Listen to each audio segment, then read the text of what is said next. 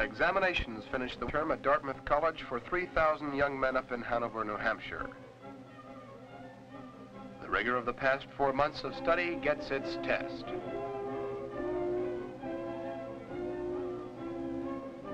But while various exams are being given, work gets underway outside on the campus for the 2 days of Winter Carnival which come every year. When Carnival first came into being back in 1911, its purpose was to get students out of the dorms and classrooms. Fred Harris thought that the thrill of winter sports should also be experienced by every student. The first Carnival was a local affair with no intercollegiate competition. Now it becomes a focal point of winter sports and activities for college students throughout the nation.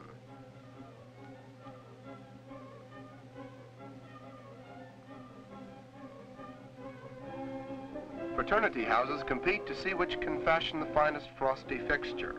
However, a certain curly-haired piano player might object to this one titled Wailarachi.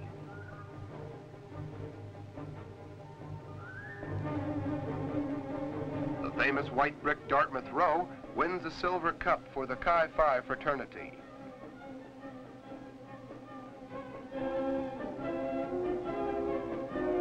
At last, with all exams behind, the ladies descend on the campus, and a photo for the album always makes a worthwhile souvenir.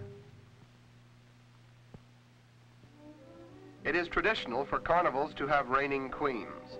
The Outing Club crowned its first queen back in 1928.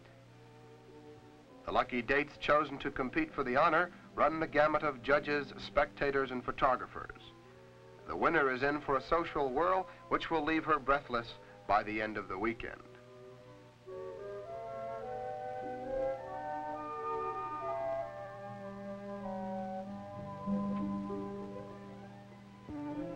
Beauty and personality conquer all, even the other contestants in last year's winner, who presents the crown.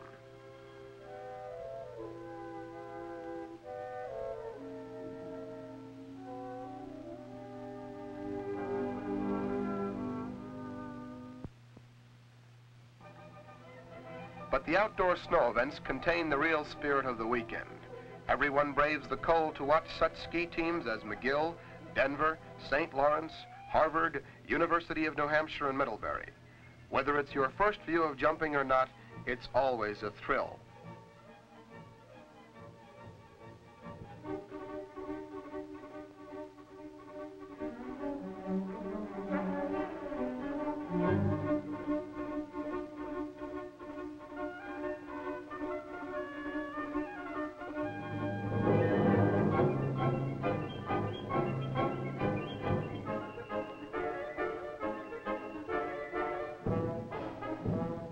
Cross-country race is as grueling a test as any sport has ever devised. The runner never fails to come home perspiring. The downhill race with its tortuous course through tree-lined trails bring important points for the winning team.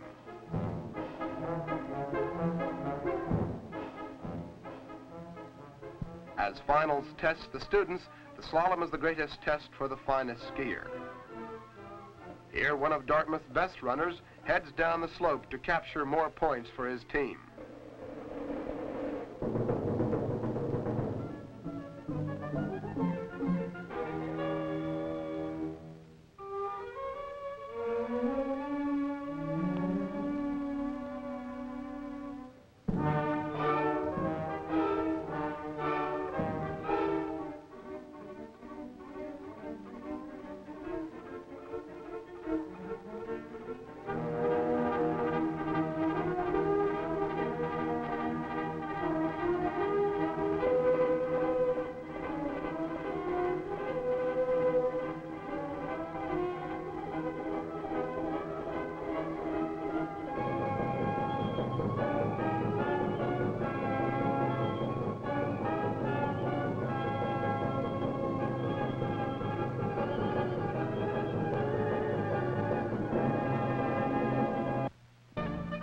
You don't have to be a competitor to share in the frosty fun.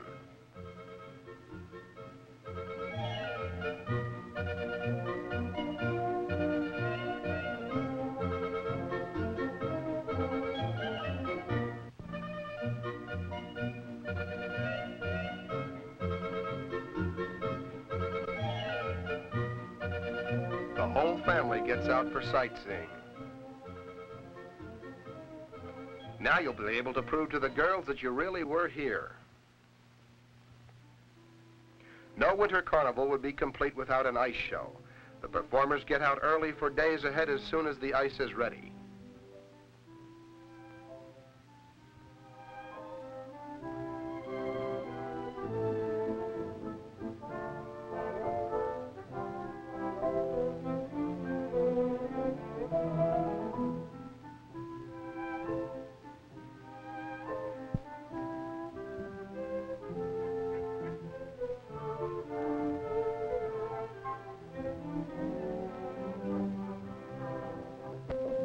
When evening comes, the crowded amphitheater helps to prove that Fred Harris had the right idea when he first promoted winter sports to get college men outdoors.